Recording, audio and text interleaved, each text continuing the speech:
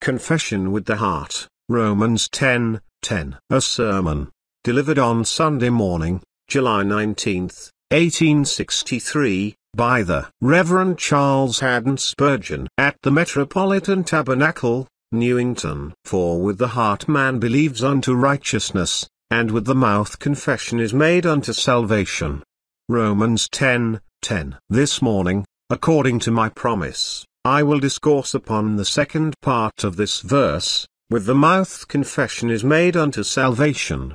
I feel a measure of regret that all my hearers of this morning were not present last Sunday, since you may wrongly imagine that I exaggerate the importance of outward confession, whereas had you been present when we were considering the first sentence, you would have seen that I magnified the believing with the heart.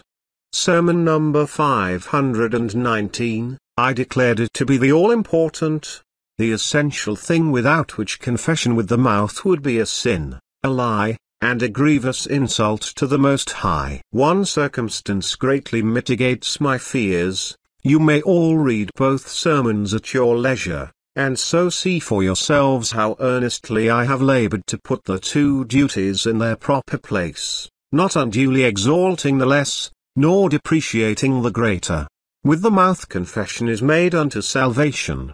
There must be no confession with the mouth where there is not a believing with the heart. To profess a faith which you have not is to make yourself a deceptive trader who pretends to be carrying on a very large business, while he has no stock, no capital, and is only obtaining credit on false pretenses, and so, is a thief. To make a profession, without having a possession, is to be a cloud without train, a riverbed choked up with dry stones, utterly without water. It is to be a mere play actor, strutting about for an hour with the name and garments of a king, to be exchanged, behind the scenes, for the garb of poverty, and the character of shame. Without believing with the heart, confession is as a rotten tree, green on the outside, but inwardly, as John Bunyan pithily puts it, only fit to be tinder for the devil's tinder box.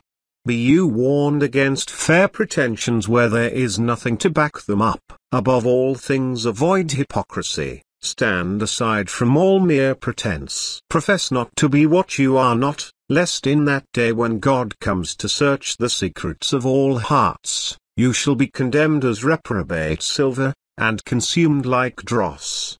True faith, wherever it exists, produces works, and, among the rest, a bold, constant, consistent confession of Christ. That man has no faith at all who is not led to confess with his mouth unto salvation, in the sense intended in the text. Faith without works is a dead root, sending forth no bud and yielding no fruit. It is a well yielding no water, but filled with deadly vapor. It is a tree twice dead, plucked up by the roots, like some of those forest monsters which block up the navigation of the Mississippi, and form dangerous snags upon which many a goodly vessel has been wrecked. Faith, without works, is one of the most damnable things out of hell. Flee from it, for remember, if you profess to have a faith in Christ, and your conduct is not holy, you bring disgrace upon the Church of Christ. You crucify the Lord of glory afresh. You turn the truth of God into a lie,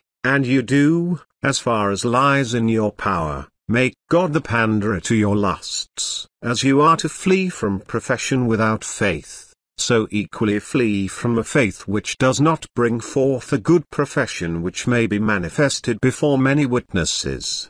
I believe that the confession mentioned in the text embraces the whole of Christian life. I do not think it means the mere saying, I am a disciple of Christ, or submission to the God-ordained rite of baptism. The Apostle includes, under the term, confession with the mouth, the whole life of the Christian, which is, in fact, the working out of that which God has worked in. It is the confession, both by act, deed and word, of that divine grace which God, by His Holy Spirit, has put into the soul. We say, in a common proverb, that one swallow does not make a summer.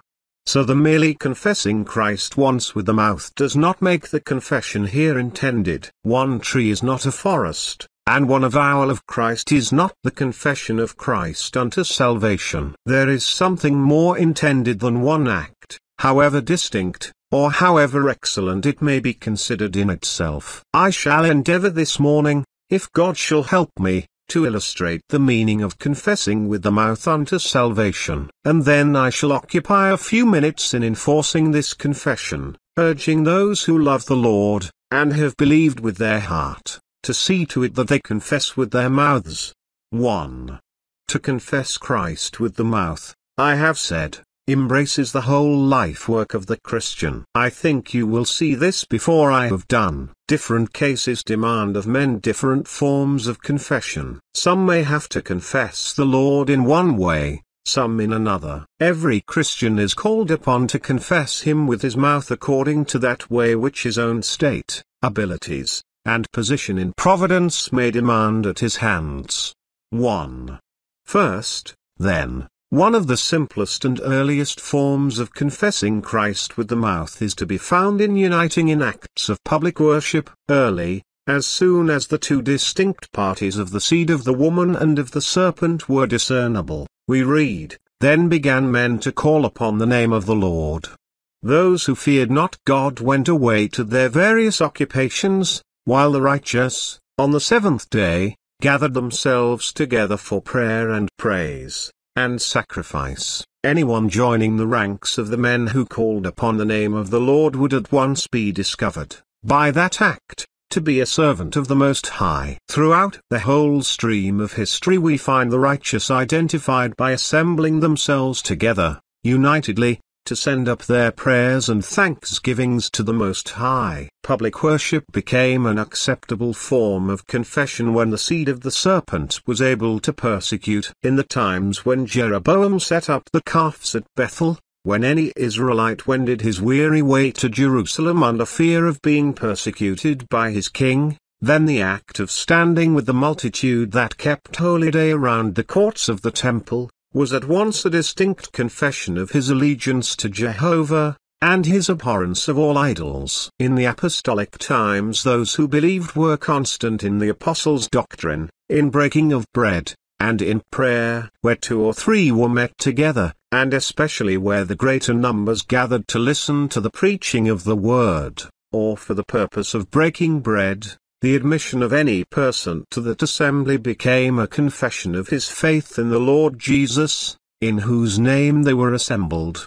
In the early Christian days, you may see a picture something like this. If I know how to paint it, there is a low arch, it is foul and dark, like the opening of a sewer. Over it grows the briar, and from its base springs up the nettle and the deadly nightshade. Yonder comes a maiden, and creeping low, she stoops beneath the arch, in the thick darkness she gropes her way for several yards. No one has noticed her entrance.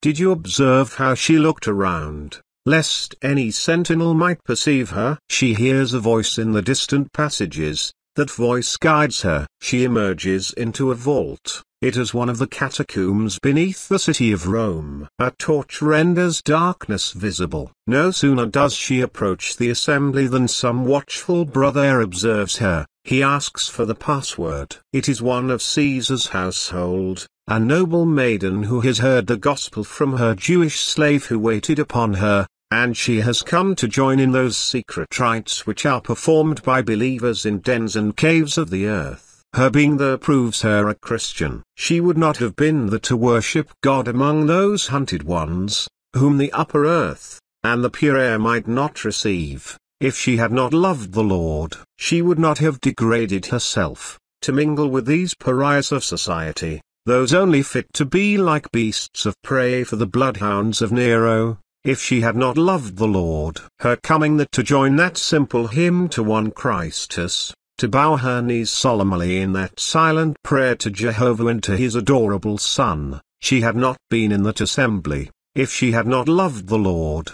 Very much so was it in later times. If a man went to hear Luther, you might have hope of him that he was a Christian, and especially in England, when the Lollard preached to the handful in some remote farmhouse, with a watcher outside, lest the monks should come, you might have been pretty clear that those who worshipped thus, when death was the penalty, were true disciples of the Lord. Again, in the days of the glorious covenant, when Cargill and Campbell opened the Bible and read by the lightning's flash, while the dragoons of Claverhouse were scenting out their prey, you might be sure, whether it was yonder shepherd with his dog, or yonder heriter leaning upon his gun, or yonder ladies sitting on the grass and listening with tearful eye to the fiery words of the covenanting leader, you might be sure that they were for the Lord of hosts, and for his covenant, and for the truth as it is in Jesus, or else they had not met there among the saints of the living God at peril of their lives.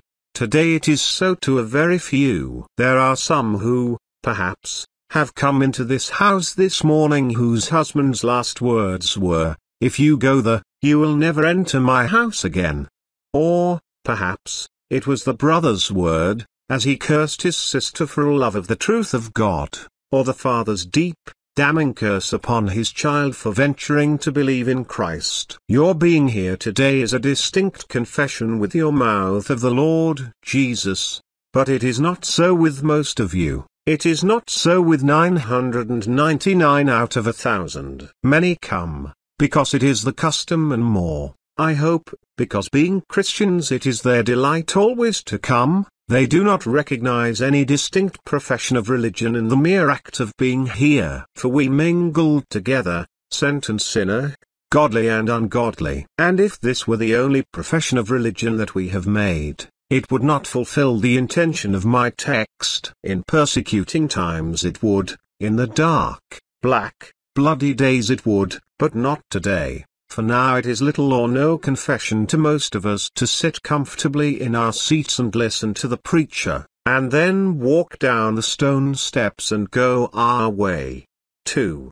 The confession of Christ which is here intended is still better to be carried out by a dutiful attention to those two ordinances which are intended by Christ to be the distinctive badge of believers. Under the old Mosaic dispensation, ordinances were only for Israelites. Circumcision and the Passover were not for Philistines, nor for Egyptians, but for the seed of Abraham, and for the seed of Abraham and proselytes alone. It is even so under the Christian dispensation. We have no ordinances for aliens. We have no ordinances for strangers and foreigners. They are both intended for the commonwealth of Israel. You will remember how very carefully the ancient believers kept up these ordinances. You will find that the Ethiopian eunuch traveled all the way from the realm of Candace in order that he might be present at the temple worship, because that was the distinctive worship of the Jew, and of the proselyte to the Jewish faith. He would not be away. You remember how carefully and anxiously the heads of the Jewish householders saw to it that they and all their children were present at the celebration of the Passover. Not one of them would neglect that which was distinctive of themselves as a separated people. Now baptism is the mark of distinction between the church and the world. It very beautifully sets forth the death of the baptized person to the world. Professedly, he is no longer of the world. He is buried to it, and he rises again to a new life. No symbol could be more significant. In the immersion of believers there seems to me to be a wondrous setting forth of the burial of the believer to the entire world in the burial of Christ Jesus. It is the crossing of the Rubicon. If Caesar crossed the Rubicon, there would never be peace between him and the Senate again. He draws his sword and he throws away his scabbard. Such is the act of baptism to the believer. It is the crossing of the Rubicon. It is as much as to say, I cannot come back again to you, I am dead to you, and to prove I am absolutely buried to you. I have nothing more to do with the world. I am Christ's and Christ's forever. Then, the Lord's Supper. How beautifully that ordinance sets forth the distinction of the believer from the world in his life, and that by which his life is nourished. He eats the flesh of Christ, and drinks his blood. I marvel at some of you who love my Lord that you should keep away from his table. It is his dying will, This do you in remembrance of me. It is so kind of him to institute such an ordinance at all, to let us, who were as the dogs, sit at the children's table and eat bread such as angels never knew. I understand not, my dear brother, my dear sister, what sort of love yours can be if you hear Jesus say, "If you love me, keep my commandments," and yet you neglect his ordinances. You will say they are non-essential, and I will reply to you, most true, they are non-essential for your salvation, but they are not non-essential for your comfort. Nor are they non-essential for your obedience. It is for a child to do what his parent bids him. If, my loving friend, my dear Redeemer had bid me do something hurtful to myself, I would do it out of love to him. How much more, then, when he says to me, "This do in remembrance of me." Both these ordinances bring across with them to some degree, especially the first. I was noting, when reading yesterday, the life of good Andrew Fuller, after he had been baptized, some of the young men in the village were accustomed to mock him, asking him how he liked being dipped, and such like questions which are common enough nowadays. I could but notice that the scoff of 100 years ago is still the scoff of today. But, brothers and sisters, you are not afraid, I trust, to be pointed at as a baptized believer, are you? You believe that these are his commands. I charge you, therefore, before God, and the elect angels before whom you shall be judged at the last great day, if you, with your hearts have believed, with your mouths make the confession which these ordinances imply, and God shall surely give you a sweet reward therein. 3. In order to confess Christ with the mouth aright, there should be an association with the Lord's people. It was so in the olden times. Moses is an Israelite, but he may, if he wills, live in the court of Pharaoh, in the midst of luxury and ease. What is his choice? He goes forth to his brothers and sisters, and he looks upon their burdens.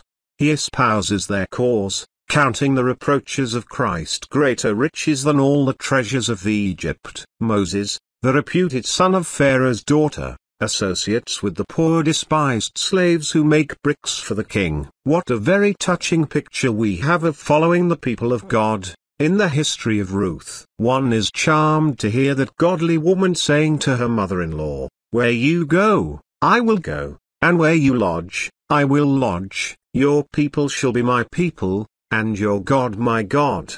There was a confession of the God of Israel, when Ruth clave unto Naomi, with all her heart. Now, we find in the early times of the Christian church, that as soon as a man became a Christian, he went to his own company. He associated with the saints. When you asked, "Where are the believers?" they were found together. You may find other creatures wandering separately on the mountains, but sheep love to be in flocks. Paul was not content with being baptized, but after his baptism he proceeded to join himself unto the church, and we find that wherever there were people of God, they were always formed into a church, whether it was at Philippi, or at Ephesus, or Pergamos, or Thyatira, or Rome itself. Paul everywhere formed churches, and as he went from place to place, it was upon the church that he looked as the pillar and ground of the truth of God. I very greatly delight in the preaching in theatres. You know how heartily I rejoice in the preaching of Christ anywhere. But there is a lack in all this labour. The corn is sown, but there is nobody to see to it afterwards, nobody to gather it in. The way in which all this ought to be carried on is not by our associations, but by the church.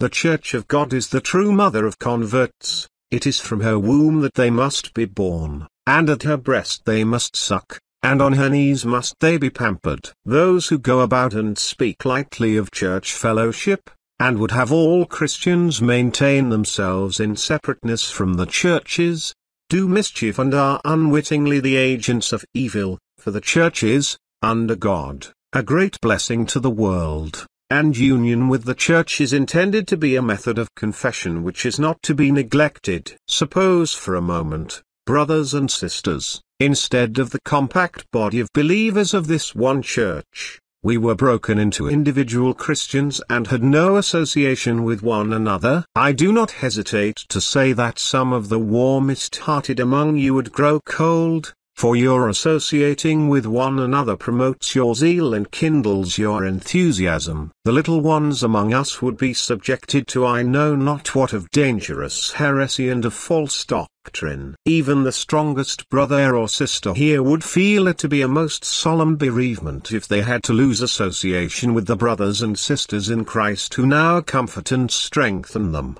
For, to some, confession with the mouth will involve the taking up of the cross in the family. I know of no form in which this confession is more delightful to God, and at the same time more arduous to men, to take up the cross in the family. It may be you are the first one converted in it, and you frequent the house of God while the rest take their pleasure on God's day. You pray. The moment you kneel down in that chamber there is a ringing laugh within the walls. You talk of Christ and things divine, and father and mother open their eyes, and brothers and sisters all have some jest and jeer for you. You ask me, what are you to do? Persevere. Stand fast. Be steadfast. For now it is that you are to make confession with your mouth unto salvation. I will not believe that your faith can save you unless you do now unhesitatingly, at all costs, though it were at the risk of losing father's love,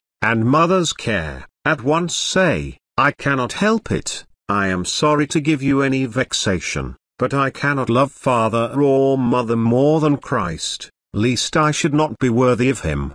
You must be willing to give up all that is near and dear to you, whoever it may be, though loved as your own self and precious as your own life. You must give all up if these stand in the way of your following Christ Jesus the Lord. Ah, well, says one, this is hard.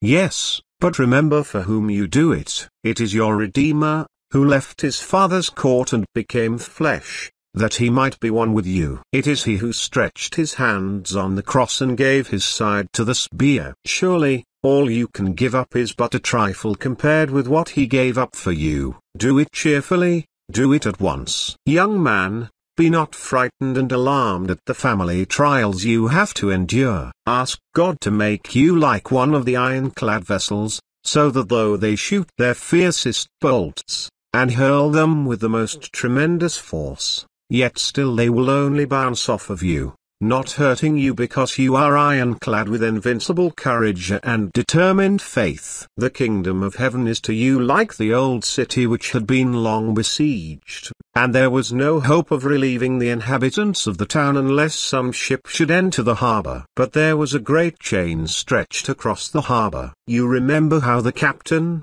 when the wind was fair and the tide was high, dashed against the chain, broke it, and sailed into port. You must break the chain which threatens to keep you out of heaven. Pray to God to give you much divine grace, that shall be like the flood tide, much of the Holy Spirit, that shall be like a fair wind, and if you dash against the chain, it will break before your courage and determination. Family trials are hard to bear. A living cross is often more severe to carry than a dead one, but you must do it, for, with the mouth confession is made unto salvation. 5.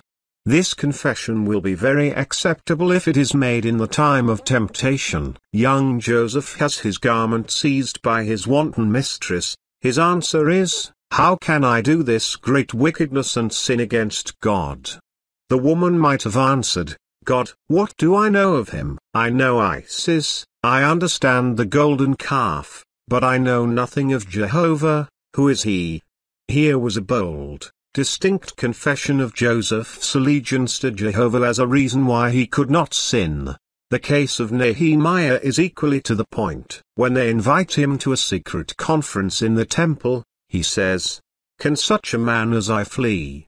He avows his confidence in his God as a reason why he cannot for a moment act dishonorably. Now Christian, here it is that you are to make confession with the mouth. Some dirty trick in business, which has become so common that nobody thinks any harm of it, comes in your way. Now, play the man, and say, I would rather starve than do it. I cannot, and I will not live by robbery, even though it should be half legalized by society.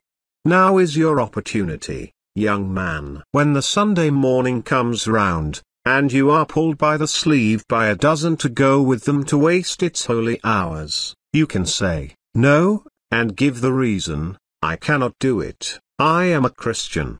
Or, it may be you have come up from the country and your friend proposes to take you to a den of infamy, just to show you life. Tell him he does not understand how to cater to your appetite, for you are a Christian. For some ends I would prefer the declaration of one's faith in Jesus in the time of temptation to any other form of confession, since there surely can be no hypocrisy in it. Take care, brothers and sisters, that you never fail to acknowledge your Lord in the time of temptation. Says one, I know I never shall. Do not talk too positively. Peter denied his Lord before a silly maid. Mind you do not fall in like manner. It is easy to say, I am a good sailor, when you are on shore. You walk the quarterdeck all right enough when the ship is in dock. You do not know what the storm is, how the ship rocks and the waves wash her decks. You had better hold your boasting till you have been to sea. Boast not yourself of anything you will do, but rather say, hold you me up, and I shall be safe. 6. Confession with the mouth should be carried out with double earnestness whenever we are called into trial for Christ's sake, when the avowing of Christ will bring loss upon us, or when the denial of his name may secure us temporary prosperity. You know in the olden time, how the 3 holy children refused to bow to the image which Nebuchadnezzar had set up. They could die, but they could not deny their God.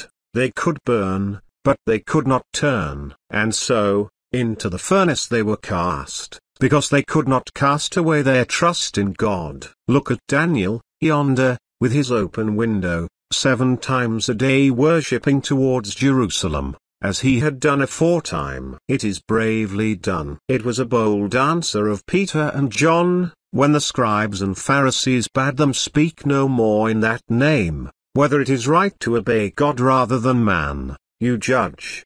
I have noticed that whenever persecution rages and men are likely to lose anything for Christ, that the most timid persons who are sincere, generally come out at that time. There is Joseph of Arimathea. You do not hear of him while Jesus lives, but when Jesus Christ's body is on the cross, who shall go into the lion's den? Who shall see Pilate? Joseph of Arimathea begs for the body of Jesus. He finds the sepulchre, and who shall help to wrap him in spices? Why, Nicodemus, who came to Jesus Christ by night, another coward. They both advance and are cowardly no longer when it comes to the pinch. The stag takes to its heels and flies before the hounds, but when it comes to bay, fights with the bravery of desperation. So those who are timid, trembling Christians in ordinary times, when it comes to the point, come forward, and are as bold as the most heroic of believers. I would give nothing for your religion if it does not come out in persecution. Some of you would hide your heads if it came to persecution,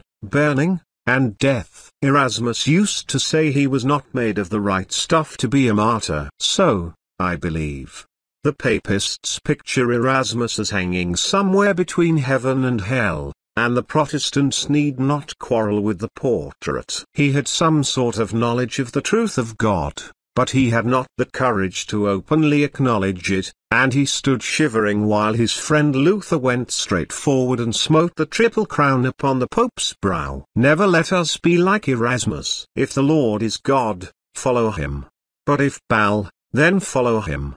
If the world and sin are worth living for, live for them with all your heart and soul and strength. But if God is God, do not stand questioning and halting between 2 opinions, but decidedly, boldly, positively, say, I am on the Lord's side. There is no time like the time of loss and trial for the making of this confession. 7. I believe, my brothers and sisters, that a Christian can hardly carry out this confession with his mouth, unless he goes a little out of his way at times to bear testimony. Who is on the Lord's side? Let him come unto me, said Moses, when he came down from the mountain and broke the golden calf. And all the sons of Levi gathered themselves together unto him, and he said unto them, Thus says the Lord God of Israel, Put every man his sword by his side, and go in and out from gate to gate throughout the camp, and slay every man his brother, and every man his companion, and every man his neighbor. Every now and then we shall not be able to confess Christ unless we do something which shall seem harsh and strange, but which must be done for God and for the truth's sake. Surely, God's villagers cannot be silent while thousands of Baal's priests are kindling their fires, and calling to Baal. They must stand forth. Are not you servants of Baal, and I the servant of the living God? We shall find it necessary to intrude upon the dainties of etiquette and trample under our feet the formalities which dignified society would set up, and like the prophet who came to Bethel, we shall have to cry against altars at which others pay their vows. I have admired, and here I take up my cross with a good brother, I have greatly admired a testimony lately borne in the Assembly of the Free Kirk of Scotland, by my brother Candlish, against the inscription that has been placed upon the memorial erected in memory of the excellent Prince Albert. I have admired him for his boldness in stating what he thought and felt. I believe instead of a howl of indignation, he should have received a gift of honor. Little cares he whether he is praised or censured, but justice ought to be done to his courage and fidelity. He has pointed out the popish character of the inscription, of which I will venture to say that the prince himself would abhor, could his peaceful spirit visit the memorial. If I remember rightly, Mr. Baptist Noel told us that the prince exclaimed on his dying bed, Nothing in my hand I bring, simply to your cross I cling. He died a Christian, humbly clinging to the cross of Jesus. Why is his monument to be dishonored by an inscription fitted for a popish saint, but not for one who loved the Lord Jesus Christ? There is no disloyalty in our expressing our opinion frankly, nor do we intend to intrude upon the liberty of others. A large license should be given to affection, and sorrow should have its own choice of words, but it is a mistake, if not a sin, to use a papist eulogy where a Christian epitaph had been far more in keeping. I take up my cross with Candlish, and I were not true to God if I did not, for I believed that he who confesses Christ sometimes against the popular run and the popular current, is the only man who can expect to receive a reward from his master for having acted faithfully in all things. Sometimes you will have to do this, but not always, perhaps not often. Go not out of your way to testify, but when the burden of the Lord is upon you, testify. And let none make you afraid. 8. Again, to confess Christ with the mouth is not possible unless we are willing to use our position as a method of confession. Joshua is the head of a household. He uses that position, as for me and my house, we will serve the Lord. I will not believe in your faith if you do not see to it that in your household God is recognized. Let the family altar be reared. Let the sacrifice smoke upon it. If it cannot be twice, let it be once in the day, but see to it that you pay your vows unto the Most High in that position, or else you have not made a confession unto salvation. Or it may be you have influence where you can help Christ's church. Mind that you do it. Esther is the queen of Ahasuerus. If she refuses to declare herself a Jewess, if she does not make the quarrel of Israel against Haman her own quarrel, then she shall be safe. She has come to the kingdom for such a time as this. Some of you are large employers, or you may happen to be members of parliament, or you are in spheres where you have power very much to influence the minds of other men. See that you do it for God, for all that influence is so much money given to you to put out to interest for your Lord and Master, and if you bury it in a napkin, or only use it for yourself, in the last great day he will say to you, You wicked and slothful servant, you shall be cast away to the tormentors. 9. Once more, there are some men who never will confess the Lord Jesus with their mouths as they ought to do unless they become preachers. David said he had preached the word before the great congregation, and he makes it his boast that he had not shunned to declare it before kings. Now there are some of you who have ability to speak, but you never do. All the whole length of London streets await you as a pulpit. The whole population of London is ready to be your audience. Why do you not begin to speak? You can talk on politics. The other evening, at the literary institution, I understand you read a capital paper upon some astronomical subject. If you love the Lord Jesus, are you going to give all your attention to these inferior themes? No, at least sometimes give it to him who bought you with his blood. You are not your own, for you are bought with a price. Mind, then, that your speech be as much Christ's as any other thing which you possess. Speak for your Lord and Master. You tell me you are nervous. Never mind your nervousness. Try once. If you break down half a dozen times, try again. You shall find your talents increase. It is amazing how those breakdowns do more good than our keeping on. Just deliver your soul of what is in it. Get your heart red hot. And then, like some volcano that is heaving in its inner heart, let the hot lava of your speech run streaming down. You need not care for the graces of oratory, nor for the refinements of eloquence, but speak what you know. Show them your Saviour's wounds, bid his sorrow speak to them, and it shall be marvelous how your stammering tongue shall be all the better an instrument because it does stammer. For God has chosen the weak things of the world to confound the things which are mighty, and base things of the world, and things which are despised, has God chosen, yes, and things which are not, to bring to nothing things that are. You see, brothers and sisters, this confession of Christ with the mouth is a life work. The Christian is to be something like a physician. You know we call a physician a professional. Well, how does he profess? There is a large brass plate on his door, and a big bell, and everybody knows what the brass plate and the bell mean. That is part of his profession. What else? How does he profess to be a physician? He goes into company and his dress is like anybody else's. You do not see a box of knives hanging at his side. You do not observe that he is dressed in any peculiar costume. He is a physician, and he is always a physician, but his profession is carried on by his practice. This is how a Christian's profession is to be carried on, by his practice. The man is a physician, professionally, because he really does heal people and write prescriptions, and attend to their needs. I am to be a Christian in my actions, my deeds, my thoughts,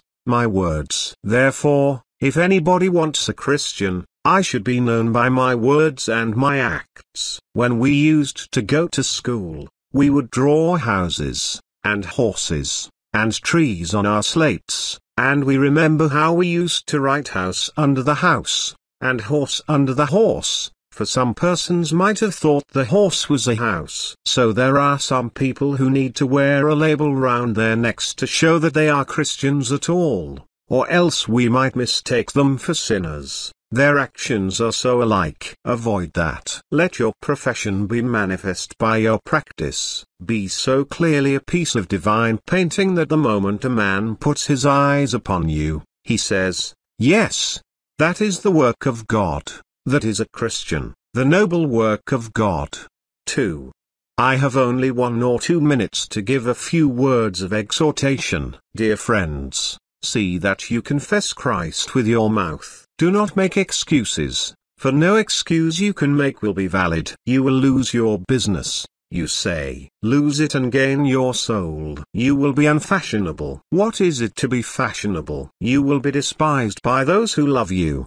Do you love husband or wife more than Christ? If so, you are not worthy of him. But you are so timid. Mind you are not so timid as to be lost at last, for the fearful and unbelieving shall have their portion in the lake that burns, not those who fear and sometimes doubt their interest in Christ, but those who are afraid to confess Christ before men. You know that in the silence of the sick or dying hour, no excuse, however specious it may appear today, will answer your conscience, and if it will not answer your conscience, depend upon it, it will not satisfy God. In the next place, remember how dishonorable it is in you to say you believe with the heart, and yet not to make confession. You are like a rat behind the paneling, coming out just now and then when nobody is looking, and then running behind again. What a degrading metaphor, you say. I meant to degrade you by it,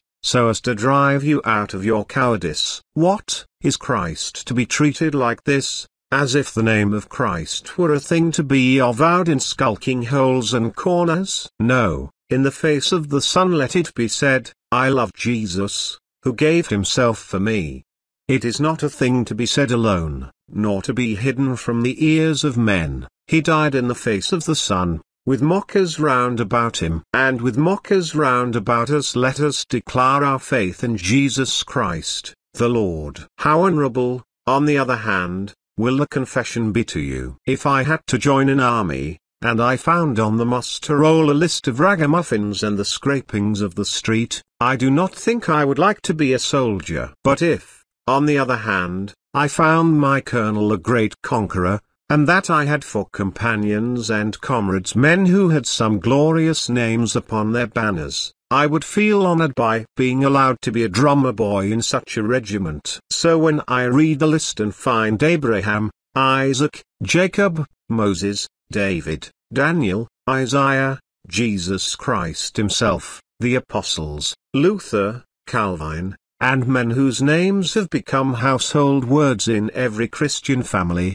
I count it an honor if my name shall be found written with theirs, as the most humble and feeblest soldier in the whole army. It is an honorable thing, therefore, cast in your lot with us and be prepared to be despised as a follower of the Lord Jesus Christ. I urge this upon you, because it will make you useful. What is the good of a secret Christian? He is a candle under a bushel. He is a light shut up in a dark lantern. Let your light shine. What is the good of a secret Christian? He is salt without savor, and what is he fit for but to be trampled under foot of men? Come, let the savor of your salt be felt throughout the world. Grace is sufficient. That is another argument for you. You think you will have fresh responsibilities and dangers if you make a confession.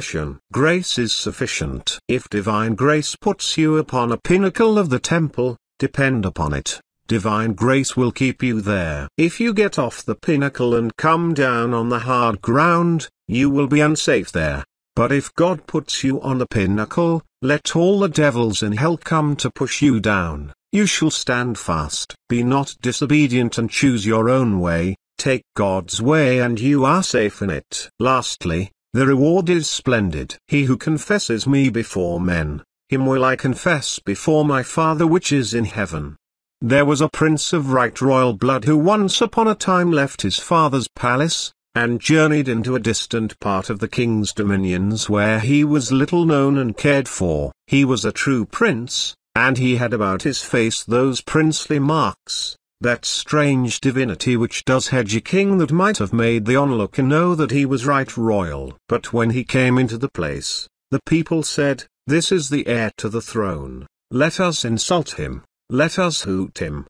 Others said he was no heir at all. And so they agreed to set him in the stocks. As he stood there, every man did pelt him with all kinds of filth and used all manner of hard words towards him. And they said, "Who dares acknowledge him for a prince? Who dares stand by him?" There stood up one from the crowd and said, "I dare."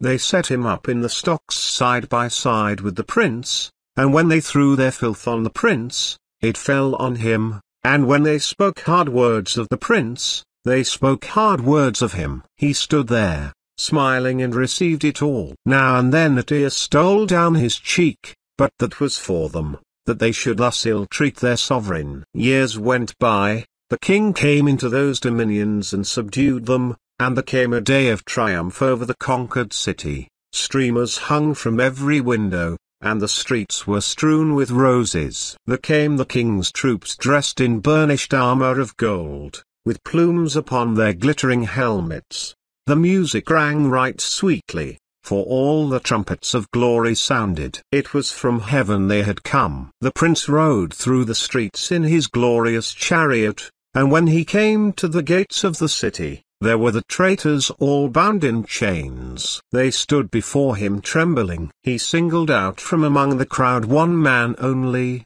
who stood free and unfettered, and he said to the traitors, "Know you this man? He stood with me in that day when you treated me with scorn and indignation. He shall stand with me in the day of my glory. Come up here," he said. And amidst the sounding of trumpets, and the voice of acclamation, the poor, despised and rejected citizen of that rebellious city rode through the streets in triumph, side by side with his king, who clothed him in purple, and set a crown of pure gold upon his head.